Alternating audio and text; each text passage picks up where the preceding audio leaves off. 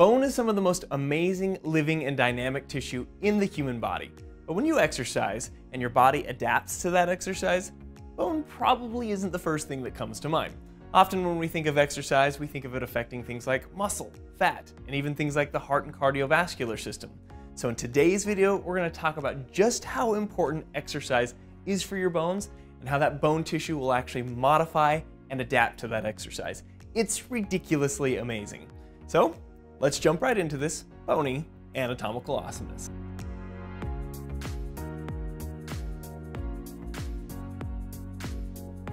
So let's start with an example that'll help illustrate why this is so important. When we first started exploring outer space, the early astronauts would return home for their physicals only to find that their bone density had decreased as much as 20% in some cases. Now that was obviously quite alarming, seeing as how they were in prime physical condition prior to leaving, but this helped us to learn something very important in regards to bone tissue. Bone is constantly changing and adapting to the stress placed upon it. So if you spend an extended period of time in a zero gravity environment, that bone's going to change and adapt by decreasing its bone density, kind of like a use it or lose it situation. But that also means that exercise and physical activity plays a huge role in maintaining and even increasing bone density. Exercise doesn't just cause the bone to increase its density. Bone will also adapt by changing its shape and its internal architecture. So let's take a look at some of these amazing features of bone so we can figure out what's actually happening with these adaptations and changes, and of course, get into how muscles and the various forms of exercise play a role in this. If we were to take a look at a bone in the human body, we would see that that bone is made up of two types of bone tissue: compact bone tissue and spongy bone tissue. Compact bone is the dense outer portion of all bones. So everything you're seeing on the outside of this bone is the compact bone, and that compact bone can get pretty thick in the shafts of the long bone, especially if you take a look at where we cut into this tibia or shin bone here. You can see how thick that compact bone can get. But deep to this compact bone is the spongy bone. And just taking a look at that picture, you can see, kind of looks like a sponge. But look how cool the real spongy bone is. You can see all these tiny little beams of bone, and those little beams are called trabeculae, which actually conveniently translates to little beam. But this is also why spongy bone is known as trabecular bone as well. Now these trabeculae, what's really ridiculously awesome about them is that at first glance, they may look that their shape and their orientation is random, but that is not the case. The shape, the orientation, the architecture of these trabeculae, if you will, they are aligned in the direct lines of stress that your bones have to deal with on a day-to-day basis. Think how amazing that is. Just like somebody building a building with support beams and scaffolding, your bones do the same thing and orient these little beams to deal with the forces that your bones get to see on a day-to-day basis. So, what types of activities and exercise helps to increase bone density and maintain this architecture? And, really important, what is it that's inside the bone that is adapting to these activities? As far as activities and exercises, we need to do things that both push and pull on the bones, or in other words, expose the bones to both compressive and tensile forces. Now you might be thinking, that seems like a little bit of an oversimplification. I just need to push and pull on my bones and I'm good. Well, this is important because of what the bone tissue is actually made of and how this stuff's going to adapt. There are two very different substances inside of bone tissue: an organic substance that gives bone its tensile strength and an inorganic substance that gives bone its compressive strength. Both of these substances we want the bone to adapt and increase more of, hence this pushing and pulling. So let's talk about what these two substances are and then how this would apply to the exercises. If we were to zoom into bone tissue, even between the cells, we would see these two components or substances that make up the bone tissue. The inorganic substance would be a hard, crystal-like substance called hydroxyapatite. Now that's kind of a funny name, but this hydroxyapatite is made up of mostly calcium and phosphate. That's why calcium is so important to the health of your bones. It's used to make this hydroxyapatite, which gives bone its hard characteristic and its ability to resist those pushing or compressive forces. The organic component of bone is actually collagen. Collagen will bond and form this intimate relationship with the hydroxyapatite, and collagen fibers are these string-like proteins that resist being pulled apart. And so think of it as this microscopic rope that can bend and be flexible, but resist that tensile force or being pulled apart, and therefore gives bone its tremendous tensile strength. So finally, back to these exercises that could stimulate the bones with both compressive and tensile forces.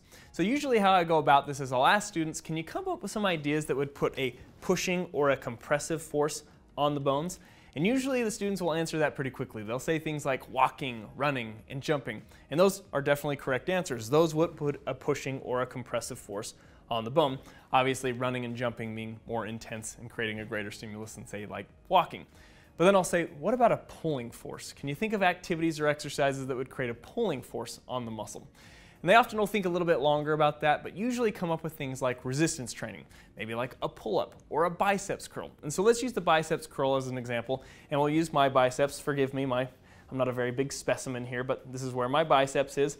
And when the biceps muscle belly contracts, the tendon of the biceps would attach down to the bone, and as that muscle belly contracts, that tendon would yank on the bone and create a pulling force on the actual bone. And so you can see those are pretty straightforward examples, but the interesting thing about that is it's actually even easier than you think. You don't have to get very creative to put both a compressive and a tensile force on the bones. And let me explain why. So let's say we're all out together frolicking in the forest and we're picking up sticks and breaking and snapping sticks. So instead I'll use Cornelius's radius here. Thank you, Cornelius. And I'm going to bend it. Don't worry, it's not going to snap. Cornelius is a synthetic skeleton, although Jeffrey over here to the left is losing his mind because his bone would snap if we did this. But I want you guys to look at that bone. The top part of that bone would be being pulled apart or under a tensile force, if you could see that. Whereas the bottom part of that bone would be under a compressive or being smushed together, a compressive force. So apply that to a biceps curl. Yes, that biceps tendon is going to yank on the bone there, but think about the weight trying to push downward. This would create that bending or bowing. Now, granted, it doesn't really bend because the bone's strong enough to resist this, but the forces would create a tensile force on the top and a compressive force on the bottom. Also think about that with something like running. We go to our femurs here. Notice that the femurs are actually angled inward, and that's even a little bit more dramatic on, say, like a female pelvis.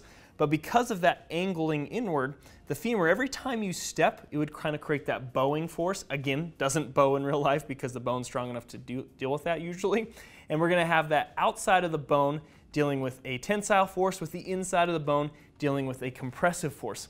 So as you can see, the majority of the activities that you would choose to participate in an exercise program would actually do a pretty good job at stimulating the bones in both ways. So what do we do with all this information and the details we just talked about? Well, one, it's pretty cool just to learn more about the human body, but I will concede I'm a little biased to that. But two, we pretty much just went over the idea that the majority of exercises that you can choose from will stimulate the bones with both compressive and tensile forces.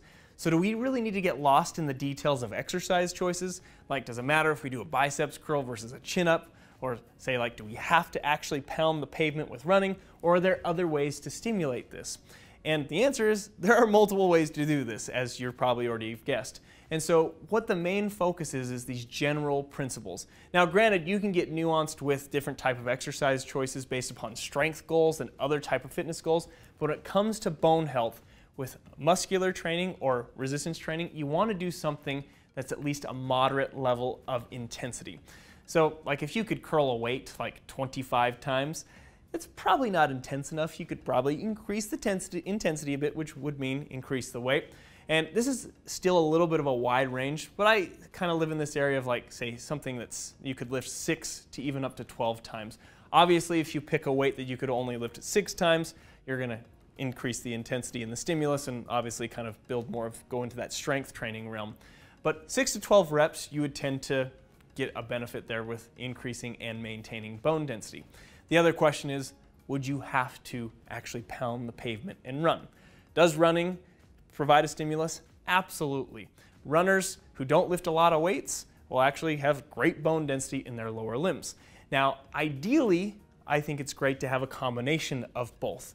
Some sort of endurance training mixed with weight training. Now, if people don't love running, compare that to, say, like a cyclist. Cycling doesn't create a lot of impact and pounding on the pavement, but you would be hard-pressed to, say, find a cyclist that didn't have good bone density. So we're kind of answering our question here. You don't have to pound the pavement. Granted, it creates a great stimulus, but you could simulate that through, say, like squats, deadlifts, really contracting those lower limb muscles to pull on those lower limb bones, as well as also create that kind of bending and compressive and tensile force that we talked about earlier today. Now also keep in mind, if you're going to kind of lean towards the weight training area, I think again this is good for everybody. You want to balance the whole body. You want to train all the muscle groups of the upper limb, the lower limb, as well as your trunk and core muscles. So let's wrap this up with some final cool details as well as a point of clarification. I just want to be clear that we know that the bones are constantly being remodeled regardless of the amount of exercise you're doing. The bones are constantly having old bone tissue be resorbed and then new bone tissue being laid down in its place. So constantly turning over the bone tissue. And there's some really cool bone cells that get involved in this. One of the cells is called an osteoblast, and the osteoblasts build up or lay down new bone tissue, essentially prepare that matrix of collagen and hydroxyapatite. The other cell, called the osteoclast, will actually resorb or break down bone tissue. So you have these two cell types that kind of oppose each other. So if you think about it this way, the osteoblast and the osteoclast, if they're pacing each other or that their activity matches, your bone density will stay the same. Say somebody decides to start exercising though, and the osteoblasts start outpacing the osteoclasts, bone density would go up. Go back to that example of the astronauts earlier. No physical activity where they're not putting a lot of stress and strain on the bone, those osteoclasts would outpace the osteoblasts and bone density would go down. So kind of interesting to see those different cell types and how they're active throughout this whole process. Now, one thing that's really interesting, kind of a little bit of a food for thought or a little teaser for a future video, estrogen tends to inhibit those osteoclasts. And so think about that from the female perspective as far as what would happen during a certain time of their life if estrogen levels were to go down. But we'll save that for another video. Like and subscribe if you feel the need. And of course, we'll see you in the next video.